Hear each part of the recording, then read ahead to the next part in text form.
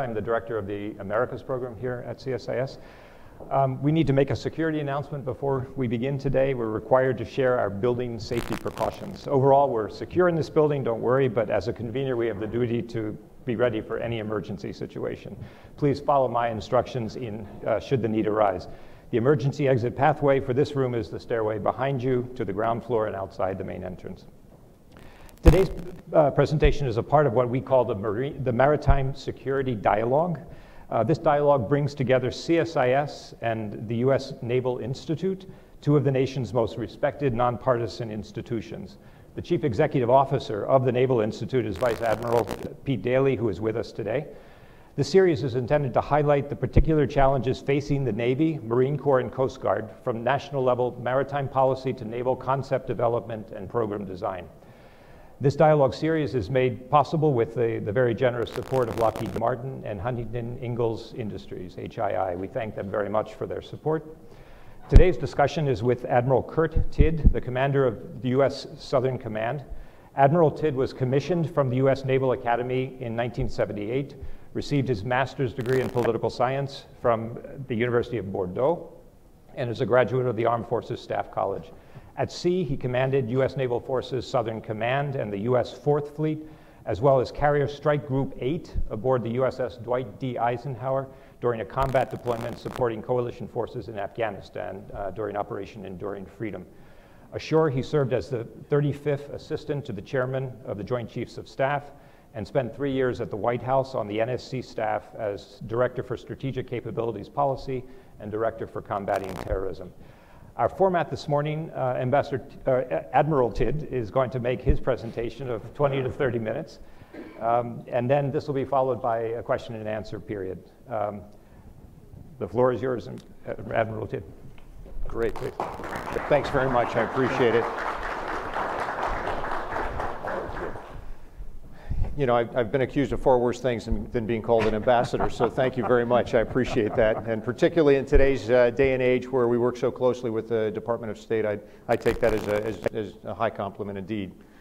So good morning, and to all of you who are here, it's wonderful. I look out in the audience, I see a lot of familiar faces, some in uniform, some used to be in uniform, and some that maybe someday will be wearing uniforms. So I think all the way around, this is it's a wonderful opportunity to be able to share just a few ideas. The opportunity to come here to CSIS is a real thrill. This is one of the hallmark institutions, and the partnership between CSIS and the U.S. Naval Institute, I think, is it's a natural partnership, and it goes back to the days of Arleigh Burke, one of the patrons, I think, of modern naval leadership. So it's an honor to be able to be here and speak with you. So to help frame today's discussion, what I'd like to do is just give a very quick rundown of how U.S. Southern Command is looking at maritime security challenges in Latin America and the Caribbean, and then we might expand a little bit beyond that.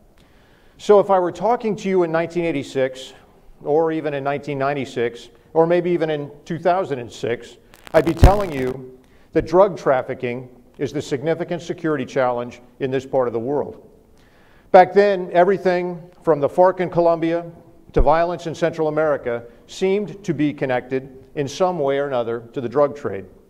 It was pretty clear cut. Narco traffickers moved narcotics from South America to the U.S. in the maritime domain. We knew what the threat was and where it was and how best to combat it. But somewhere along the line, something changed. And in 2016, drugs alone are no longer the main thing that we have to worry about. Neither are the millions of people who are trafficked through the region, nor the thousands more who are smuggled on the high seas in hopes of reaching our shores. The myriad illicit commodities that move through our hemisphere as part of a global flow of illicit goods and services isn't the main challenge either. Instead, it's the amorphous, adaptable, and networked threats enabling these illicit flows that keep me up at night. Trans-regional and transnational threat networks, and not the commodities that they move, are the real threat to our nation's security and the region's stability.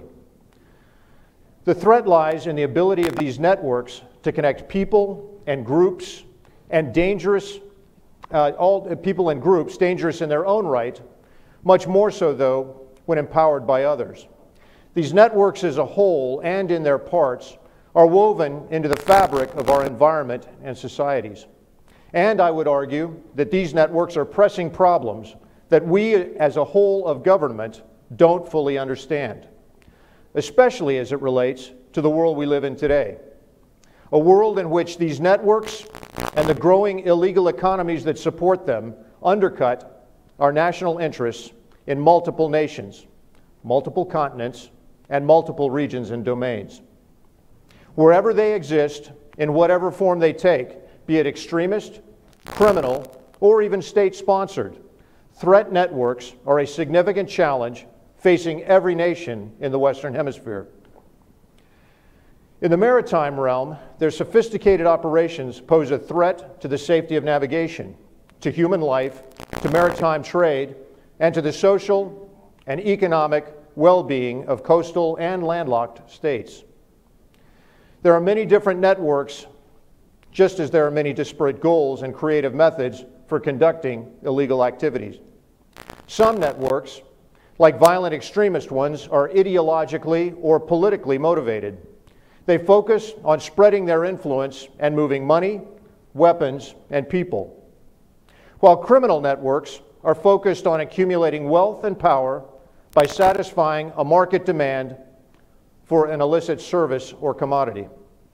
Some networks smuggle desperate people from all over the world into our country, where they go on to find jobs or refuge from conflict, while other networks specialize at moving individuals with questionable backgrounds, worrisome intentions, and possible ties to terrorism into the United States via a long and circuitous route, sometimes starting in South America, up through Central America and Mexico, and into the United States. Some networks have cornered the market on cocaine trafficking, and some dabble in polycrime activities. Some networks engage in small arms smuggling via maritime conveyances, and some networks possess the highly coveted expertise to build semi and fully submersibles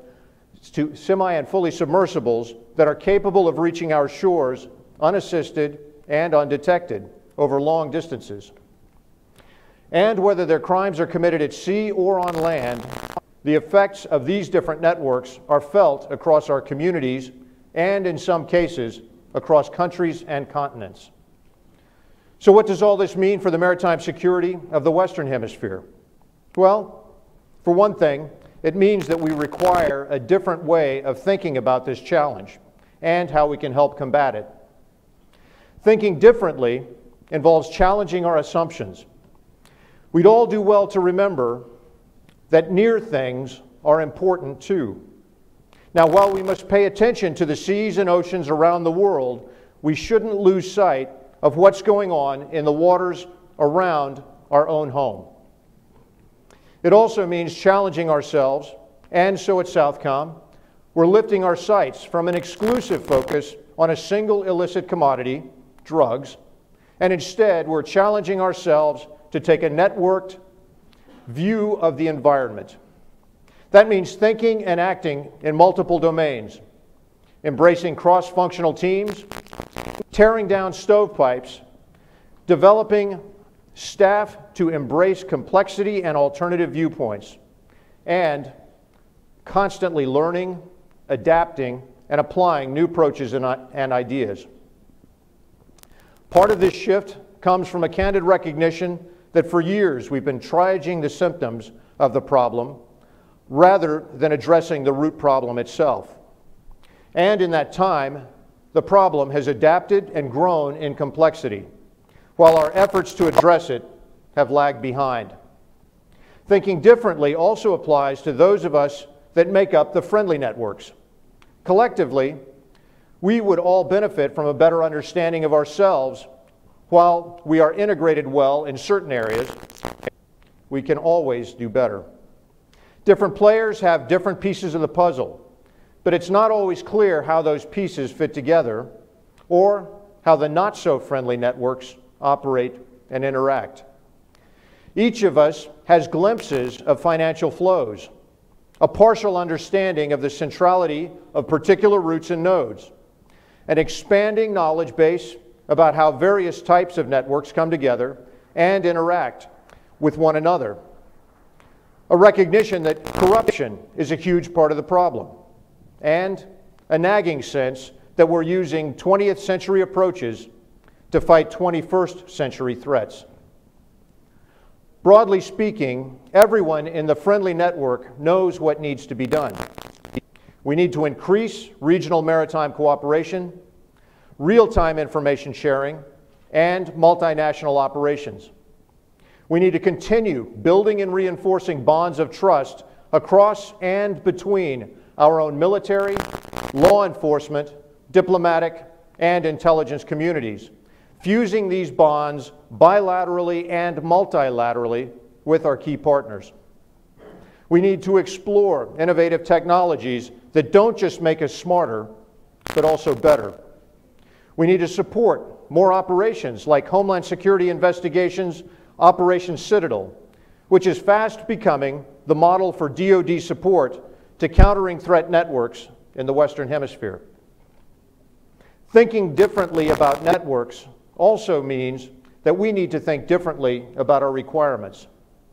We need to be more effective in using what we have, more discriminating in how we use it, and more adaptive and creative in seeking alternative ways to fill capability gaps. Now, the good news is we've got a solid foundation to build on. Every year, our Joint Interagency Task Force South and its extensive international and interagency network supports hundreds of maritime interdiction operations. Those operations net hundreds of arrested drug traffickers, each one a node in an illicit network of its own. Law enforcement leverages the evidence and testimony from these lower-level traffickers to further investigate and indict their superiors and, ultimately, to dismantle the larger threat networks.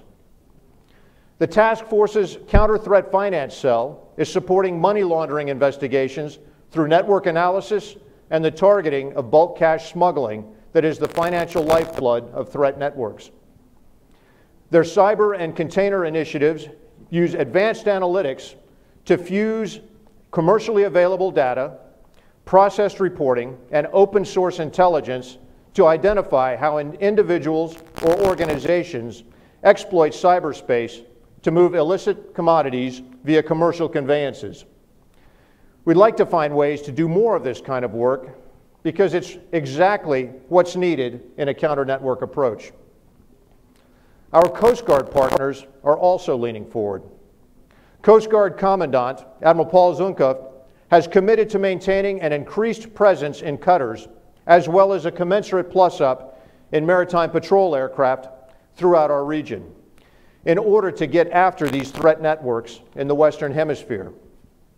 This support is especially critical as the Navy decommissions its frigates and P-3 aircraft and awaits the full deployment of its new line of littoral combat ships and its fleet of P-8 Poseidon aircraft.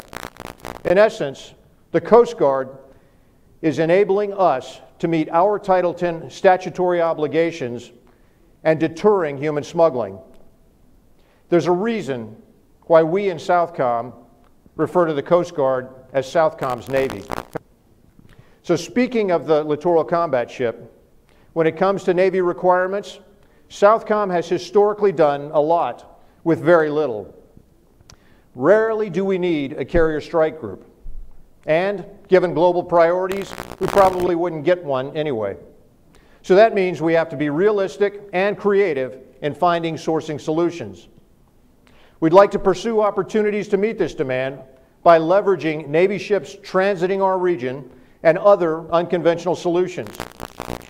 Navy ships have to travel between the east and the west coast of the United States on a regular basis. Therefore, they come directly through our region, and we need to come up with more creative ways to be able to take advantage of their presence.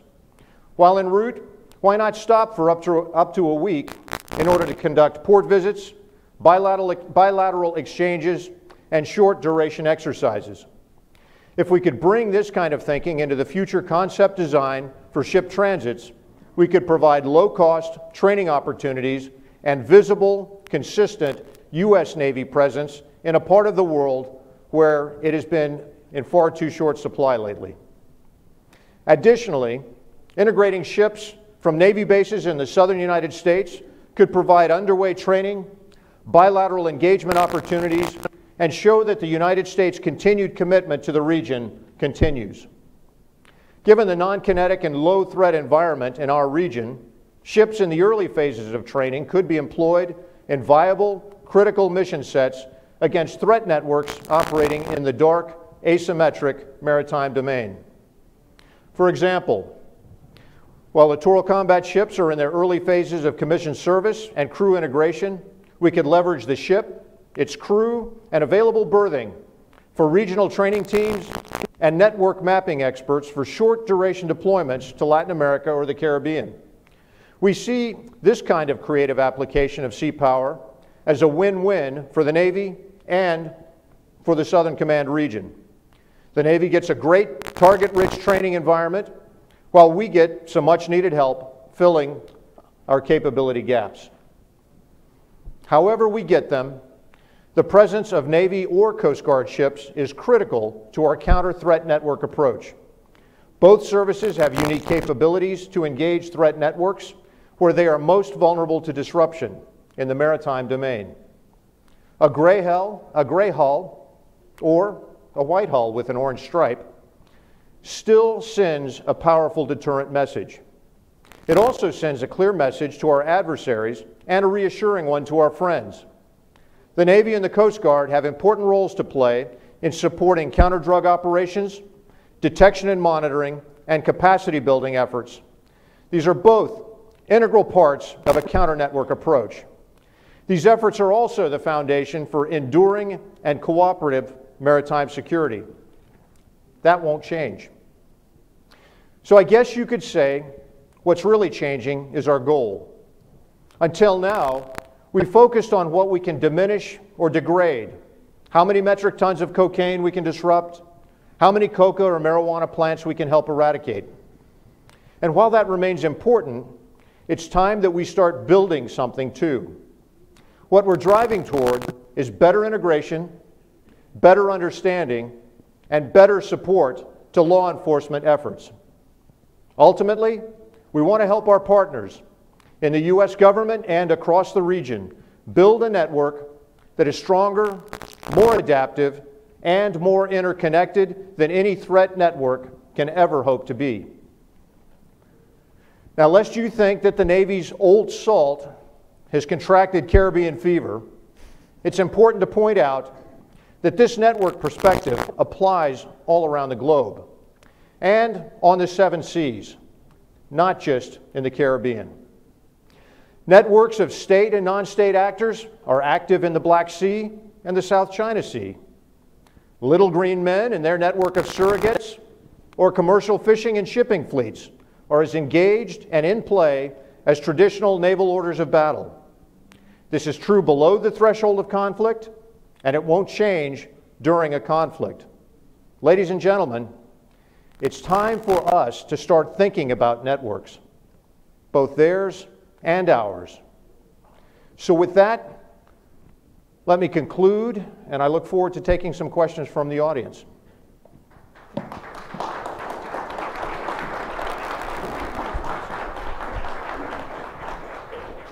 see. Great. Thank you very much, Admiral Tidd. That was great. A perfect presentation for this Maritime Security Dialogue that fit in very, very well. First, I'm going to ask a few questions, and then we're going to turn to the audience. First of all, I understand this past weekend you were in Haiti. Yes. Could you tell us a little bit about what you found down there? Sure. What's happening on the island? You know, I think as everyone recognized, the region that we live in is a region that is prone to all manner of natural disasters, from earthquakes, fires, floods, volcanoes, and so this time of year is the time of year that hurricanes are prevalent.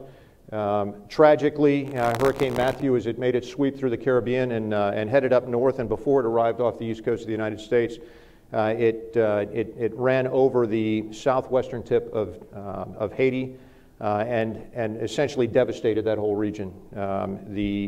I think we've also had a chance, we've seen the imagery, and we understand just exactly how a part of the world that already suffers had to endure further devastating destruction. So what I've been able to observe, and it's my second visit to Haiti in about the last 10 days, is a significant progress from the very earliest days. Essentially, the day after the earthquake or the hurricane passed through, we were able to surge U.S. military aircraft in. U.S. SOUTHCOM has organic to it an Army Aviation Detachment, and 6 months out of the year, a Marine Corps Special Purpose Marine Air Ground Task Force that is based in Honduras. We were able to begin to move actually as the hurricane was moving through the Caribbean, started moving towards Haiti. At the time, we weren't sure exactly where the need might be, but we started it moving so that by the time the hurricane had passed through, we were able to come in behind it, and in very short order, were able to be on the ground, set up a joint task force, and begin to move, I guess, provide that very critical, unique enabler that the U.S. military brings, which is the ability to move fast and to be able to move heavy loads of life-saving humanitarian goods, food, medical supplies, shelter, those sorts of things out to the hardest hit areas. At the same time that the international community was working to open up the road networks, Port-au-Prince out to the southwest corner. So over the days as we were building up the stockpiles at the distribution nodes and supporting the humanitarian organizations already on the ground that our USAID and Office of Foreign Disaster Assistance works with on a routine basis, we were able to work in support of them providing the life-saving stores, which then the NGOs and the other international community was able to distribute out to the people who needed it the most. We're at the point now where the roads are largely open. The amount of material that's moving over the roads has increased over time, and so we're seeing now that the requirement for our aircraft to be able to deliver goods is dropping off, and I suspect that we're close to the point where we will probably say this unique military capability is no longer required, and our ambassador and USAID have both told us that they think that we will be able to start redeploying our forces soon. But make no mistake about it, the international community will be involved and working closely with the Haitian people for some time to come. Okay, oh, great, thank you. What adjustments has SOUTHCOM made with the expansion of the Panama Canal recently? Is that something that you've had to figure into your operations?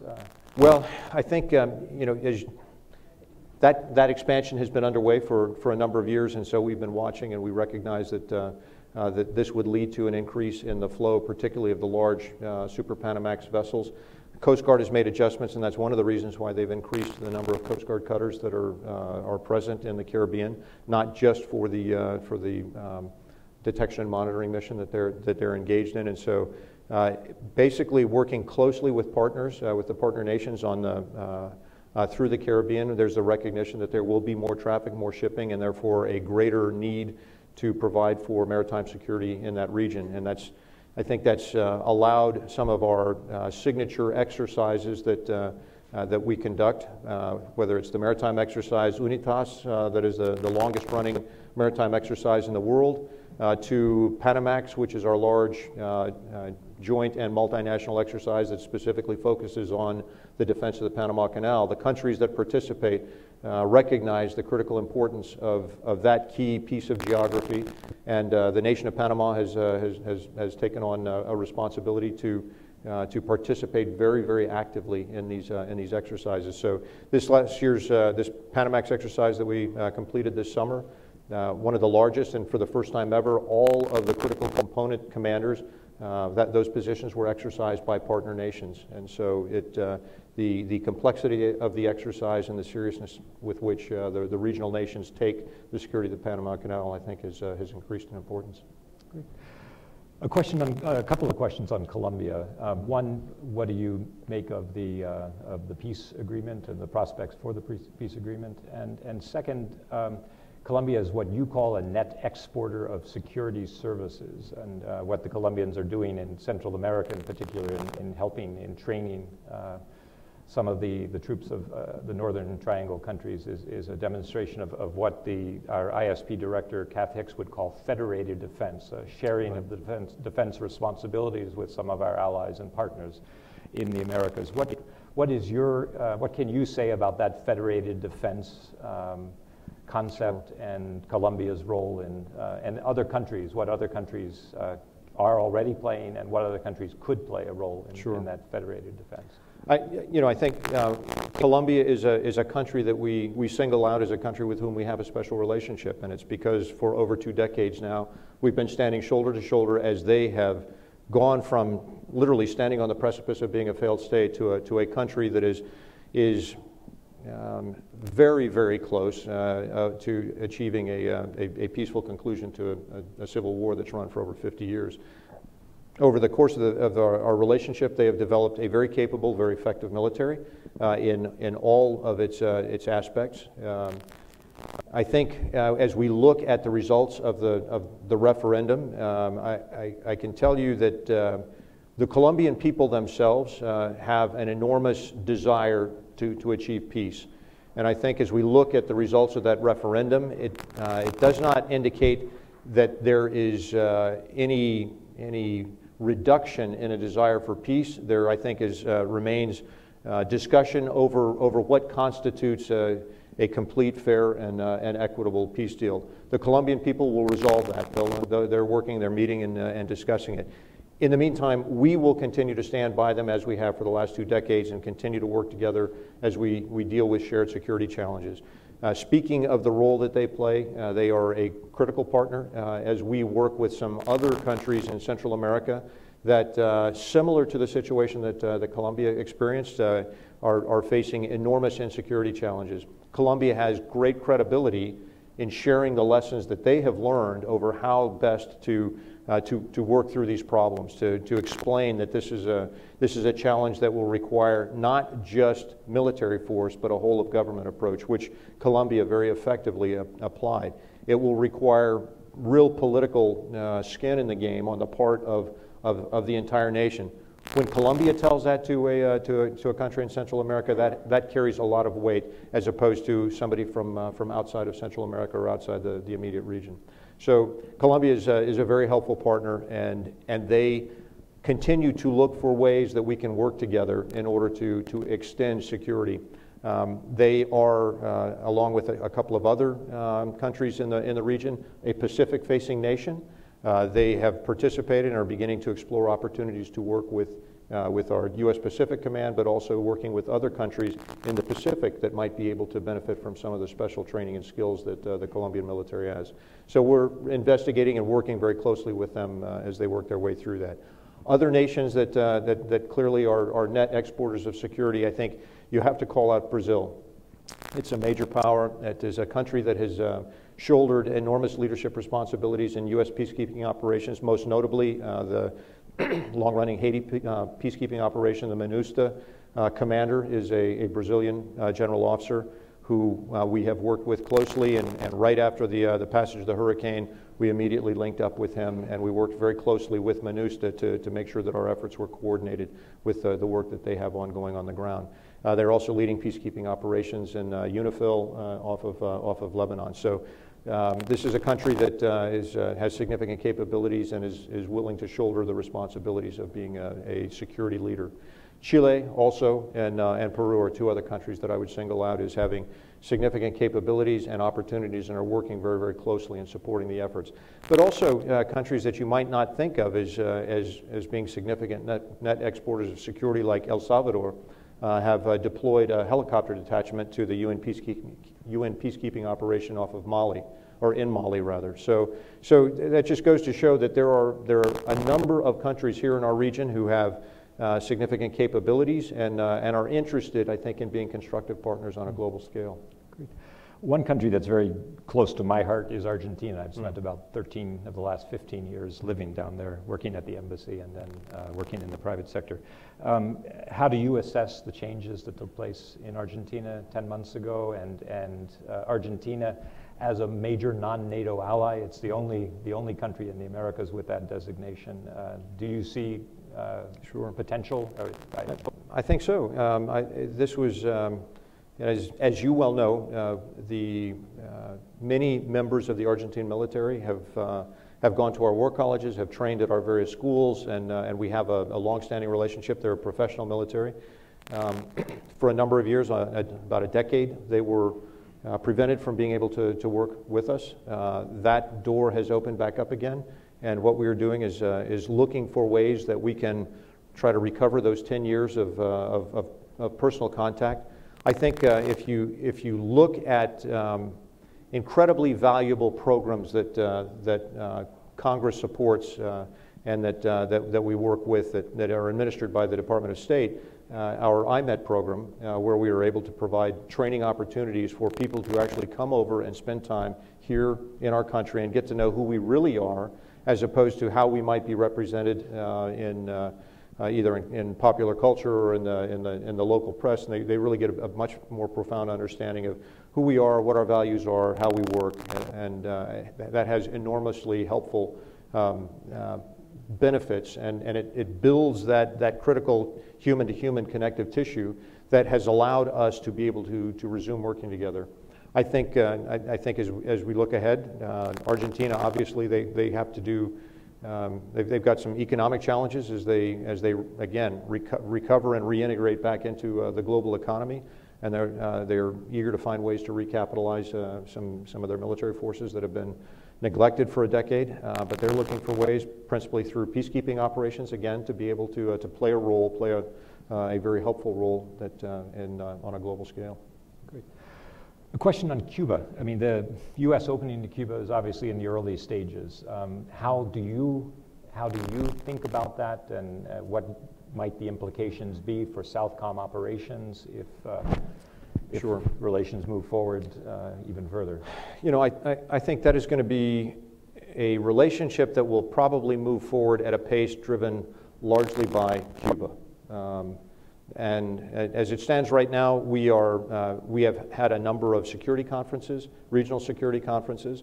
A year ago, very shortly after I took command, we had a Caribbean Nation Security Conference in which Cuba was invited to participate, and they actually sent a delegation. It's the first time that had happened, and the benefit of them being there was, for the first time, we could have a security conference where instead of the topic of conversation from the other security partners was not, United States, how come you won't talk to Cuba? We actually talked about the matters that we cared the most about. So it took that large distracting element off the table and allowed us to deal with challenges that are important to all of us. I'm under no illusions. I don't think that this relationship will evolve rapidly, but we in the military are prepared that however it evolves, whatever our task may be, to be able to adapt and be flexible enough to work with it. I point out to some of the junior officers that I've worked with.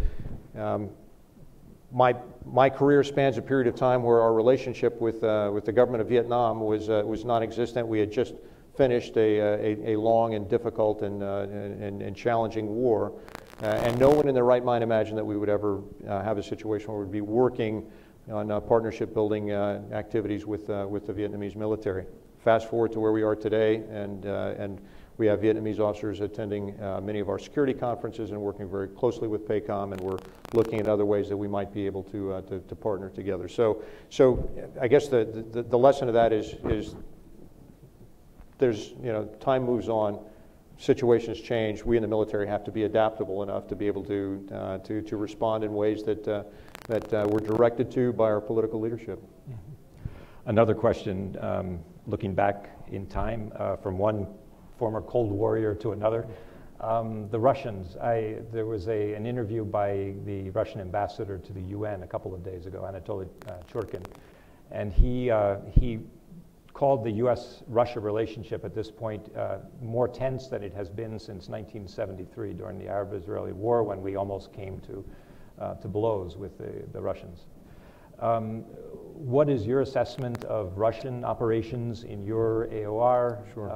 I'd be interested to hear how active you think they are. Are they a real threat? Is it posturing on their part?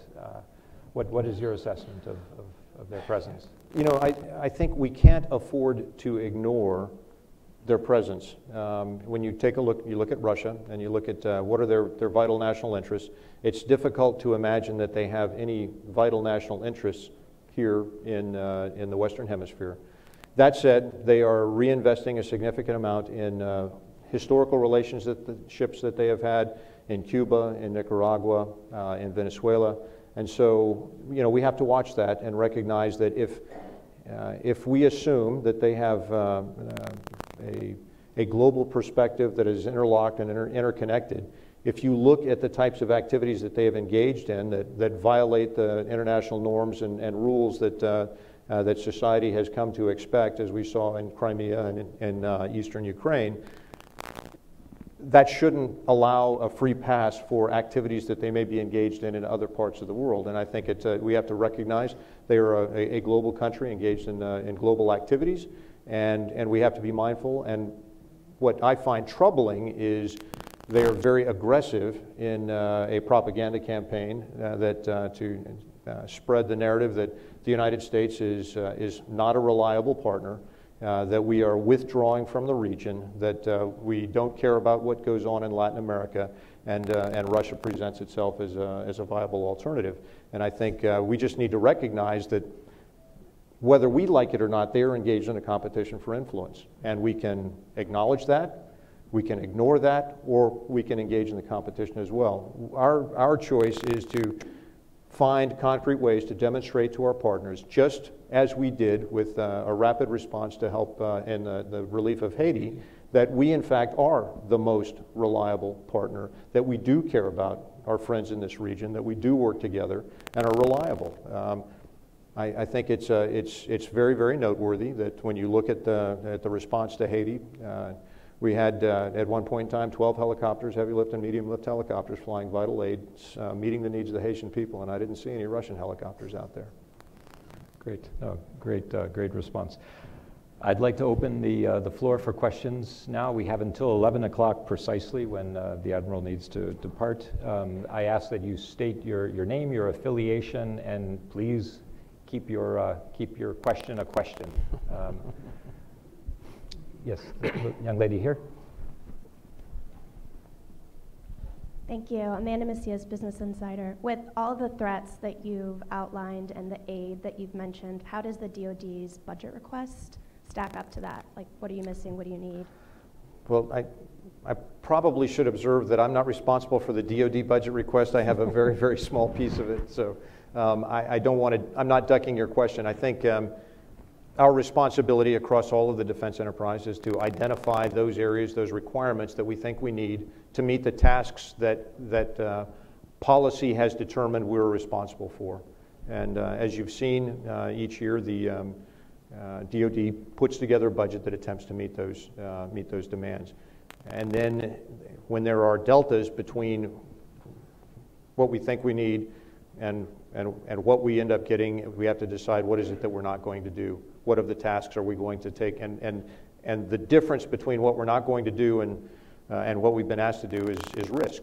And it then becomes a question for all of our population, for the American people to decide, am I satisfied that that's the right level of risk to be taking? But I think it's we have global interests, we have global responsibilities, and so we have, I think, an obligation to at least point out where we think that we are not able to meet the mark to the degree that we think the American people are asking us to do. Yes, this gentleman here. Yes. Good morning, sir. Doug Hardison, General Atomics Aeronautical, and the question is with regard to your relationship with NORTHCOM. Their AOR encompasses Mexico, I think Bahamas, and some portion of the Gulf of Mexico. And you were talking earlier about networks and countering networks. Are you in the business of creating networks with DHS, NORTHCOM, and if you can kind of talk about that? Absolutely, and in fact, I probably should have mentioned that in my remarks. NORTHCOM and SOUTHCOM, I think, are inextricably linked together because these networks move from one end of our theater to the other, and ultimately all of our regional combatant commanders' responsibility ultimately is defense of the homeland. And so, you know, we have a piece of the away game, and NORTHCOM has more of the home game, and we need to make sure that there are absolutely no gaps or seams. I can tell you I've met multiple times with General Robinson and with Admiral Gortney before her, to make sure that we see the world through a common perspective.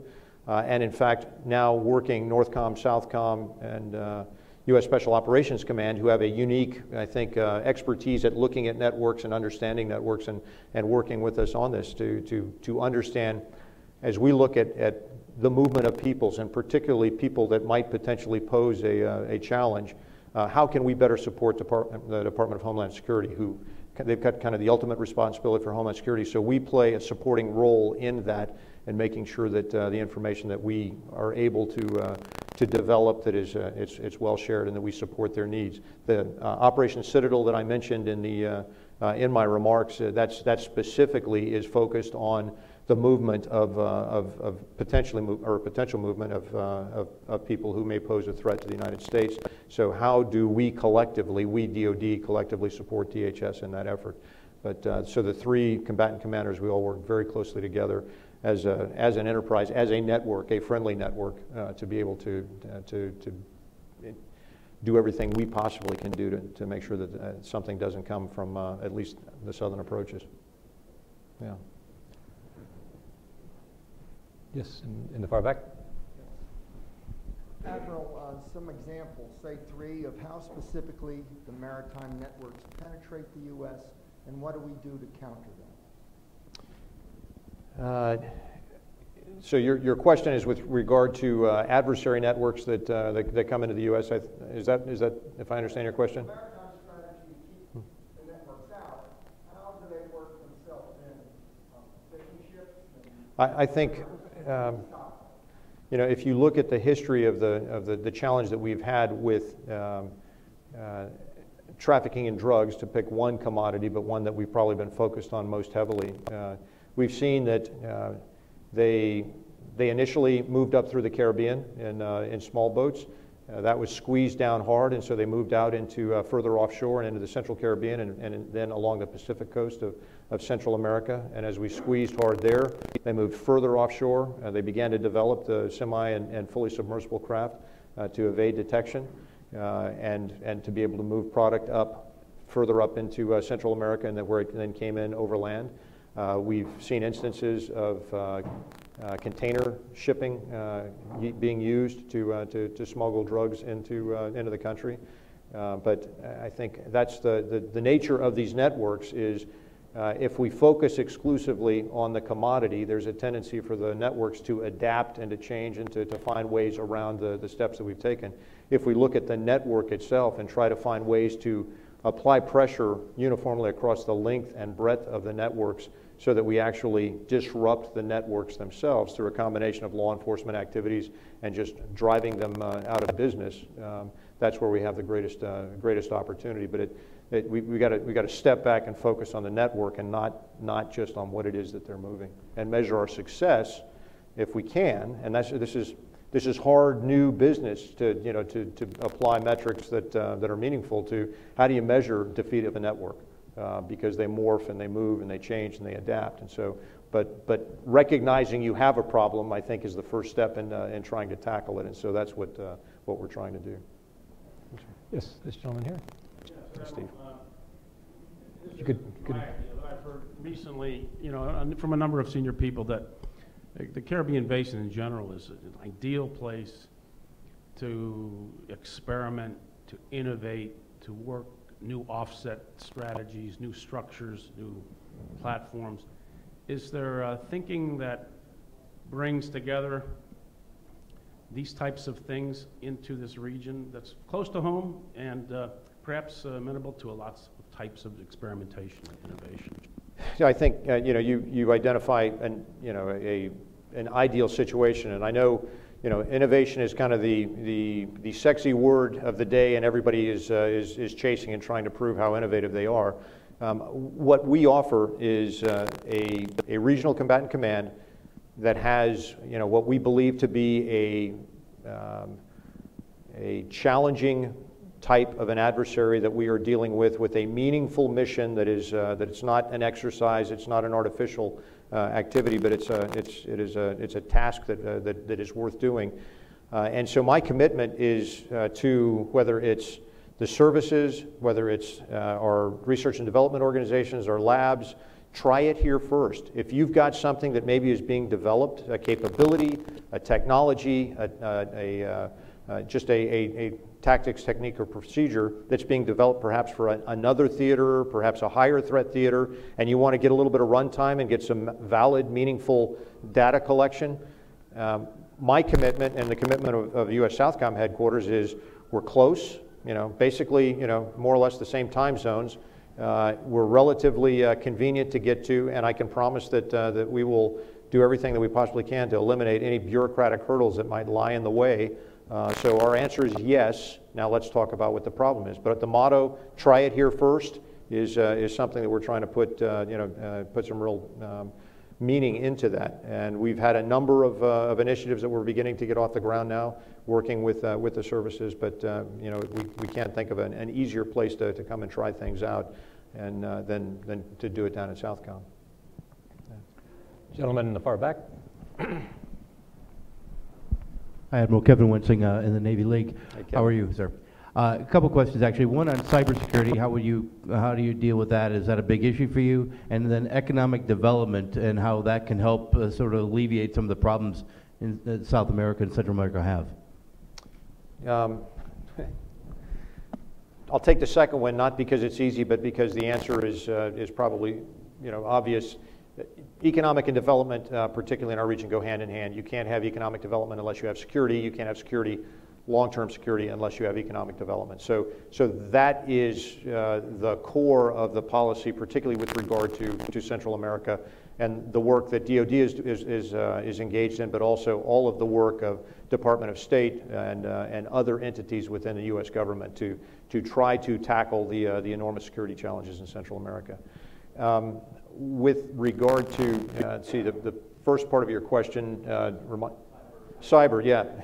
Who's not worried about cyber, I think, is probably the operative question. All of our security partners that we work with in the region have all expressed concern, interest, and a desire to try to come to grips with this. And different countries are taking steps to try and develop the capabilities. Initially, obviously, for cyber defense and to recognize the vulnerabilities that are there, and then to take the steps to secure their networks. And so when we come together and we work together as a team, and we had an opportunity to test this out during our Panamax exercise, is you've got a multinational team, you've got to be able to communicate effectively, you've got to be able to exchange information effectively, and so you create a network that allows you to exchange information in a secure environment, and then you've got to protect that network. And then we practice banging on that network and see how well we do. And it's a challenge. The other piece is as we look at how do you deal with adversaries' use of the cyber domain, and how do you practice and work your way through that. And we are still, as we continue to sort of mature the thinking on command and control for cyber operations, and what's the appropriate role. Is it played at the combatant commander level? Is it played at a centralized level? And as we work our way through that, and so we tried out a couple of different ways during the exercise to see how we might get after this problem, recognizing it will take time to create a core of fully trained cyber operators, and that will probably be centrally managed for some significant period of time. What we try to do is identify what are the effects that we want to achieve in the cyber domain, perhaps denying the cyber domain to an exercise adversary. So rather than us having the organic capability to do that, we identify what are we trying to achieve, and then we turn to in this case, U.S. Cybercom that was participating in the exercise, and say, I don't need to know, I don't need to have the expertise to do it. This is what I want to achieve. Over to you to make it happen. Not all that different if you think about it, kind of philosophically from the way we initially began to apply air power. And we went through the debates and the discussions that, everybody needs to have their own owned organic aviation capability that was able to handle the full spectrum of air power. And then we realized, well, no, we can actually work on this together. And as a commander, I need to identify what are my needs, what are my requirements, turn that over to an aviation or an air component commander, let the air component commander say, this is how I plan to meet your needs, and then apply conduct operations to ideally achieve that effect. And if not, then we say, okay, you didn't quite hit the mark, let's go back and try again. I don't know if that's ultimately going to be the future way that we do business, but we thought we would give that a try, given that it may be a long time before I have a full up, 100% capable across the full spectrum of cyber operations organic to US SOUTHCOM, but maybe I don't need it. Maybe all I need to do is accurately and clearly identify what my requirements are, what effects I want to achieve, turn it over, and then see, did it work, did it not work, and let's try again. So we're working on it, we're talking it, we're exercising it, we're testing out some new ideas, but it's something that obviously everybody's very interested in. Yes, this gentleman here.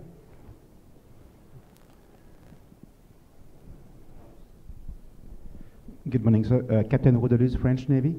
I have a question regarding the information/intel sharing with other countries. Yeah. So you mentioned in your counter networks approach that we need to work together, and I know it's very difficult either even in interagency to share information, to work together, and it's even more difficult with other countries. So I would like to have your views on this topic.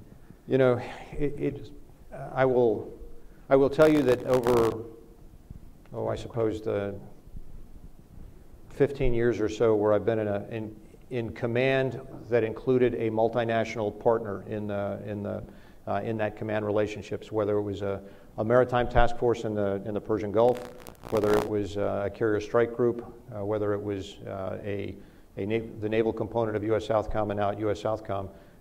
If you are going to work with partners, which we are going to work with partners, we don't have the capacity to do everything that we might want to do internationally. So we will work with partners. We will, and particularly military partners with whom we have a long-standing relationship. So if you're going to do that, you've got to be able to build trust. The partners have to trust each other, or you might as well stop. How do you build trust with an international partner? You have to be able to talk to each other. You have to be able to exchange information.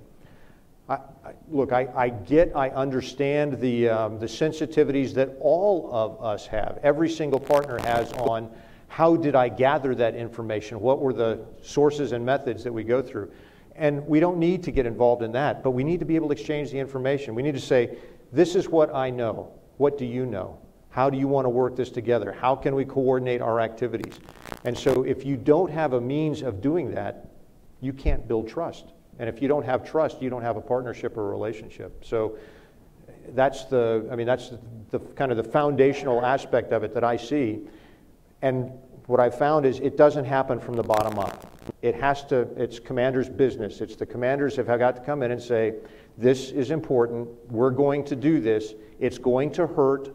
I'm going to have to accept a certain amount of risk that I no longer have full control.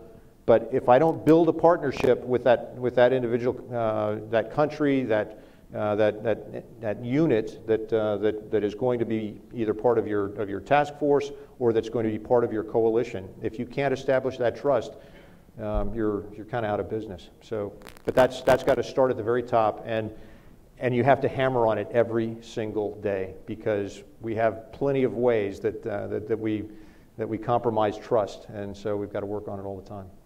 So I think we have time for two more quick questions. This gentleman here had a question, and then the young lady in the back. Hi, Benjamin Din, Medill News Service. What are your thoughts about yesterday's conviction of General Cartwright? And maybe we can take the second question. No, I was going to say, let me just go ahead and pass on that one, because I'm not familiar with the details of the case. So, thanks. Hi, Caroline Hauk, Defense One.